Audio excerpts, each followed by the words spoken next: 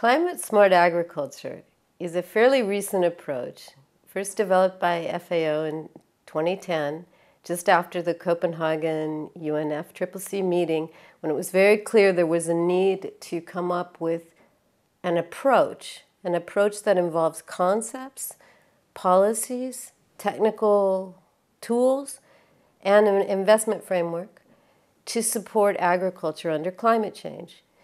The idea of climate-smart agriculture is that agriculture is key to food security. Climate change changes how agriculture can be managed for food security, so that the climate-smart ag approach specifically looks at the need for achieving food security by increasing productivity and incomes, but also including necessary adaptation, because we're already seeing climate change affecting agriculture and projected to be much more in the future. And the third thing is to look at how you can reduce the impact of agriculture on future dangerous climate change, which also is a threat to food security. It turns out that a lot of agricultural strategies, you can capture a lot of synergies between food security, adaptation, and mitigation. And that's one of the key focuses of climate-smart agriculture. But also, there's a reality that there's some trade-offs as well. These are different objectives, and that you can't get everything at the same time in every farmer's field, for example. So climate-smart agriculture also is a way of identifying where there's trade-offs and looking at how you can reduce them and how you can address them.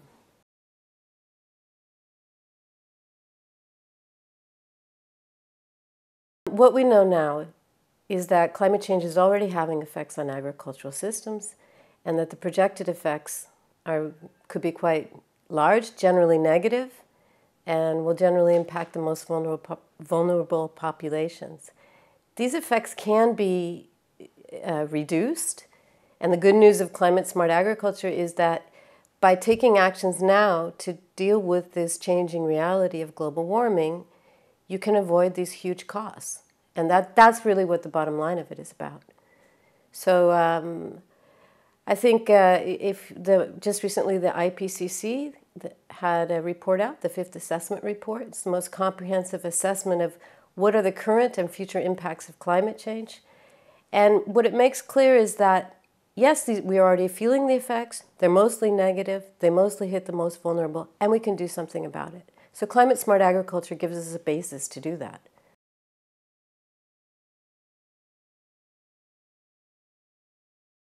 Well, what's clear about these most recent reports is that everybody's affected by climate change. Now, the people that are already most vulnerable because they're poor or marginal communities, these kinds of things, they are the most vulnerable to climate change.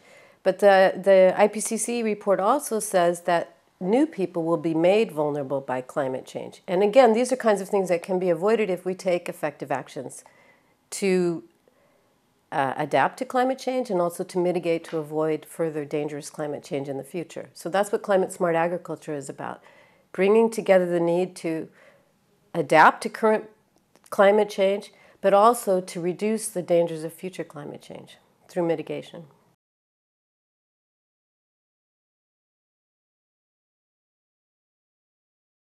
What communities are up against now is that things are changing quickly. There's a lot more uncertainty. So in the past, you could, rely on the history and your experience and your grandfather's experience for the way weather patterns would go. Okay, that's changing now.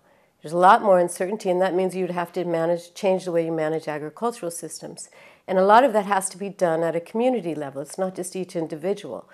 So one of the things about climate-smart agriculture is to really look at how things are changing, try to build information flows into communities, and help them identify options and how to overcome the biggest barriers they're facing in making transitions to face this new reality of climate change.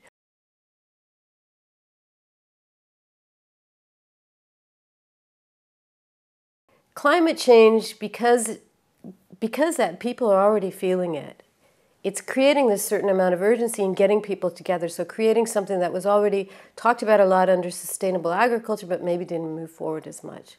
Another possibility for climate change is much more direct financing for the environmental benefits produced by agriculture.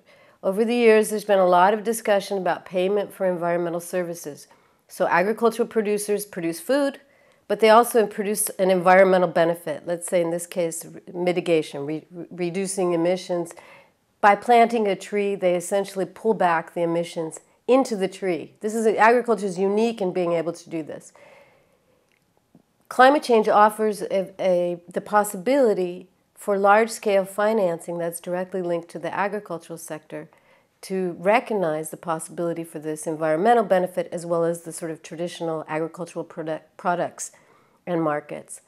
So for these reasons, even though climate change poses really a lot of challenges and risks to agriculture, it also provides some basis and opportunity for really capturing sustainable agriculture objectives and moving forward. But of course, it's really key that we read these signs and move on them. And we're getting there, and climate smart agriculture is one way of trying to mobilize the political, technical, institutional frameworks to do that. But we're not quite there yet, but there's possibility.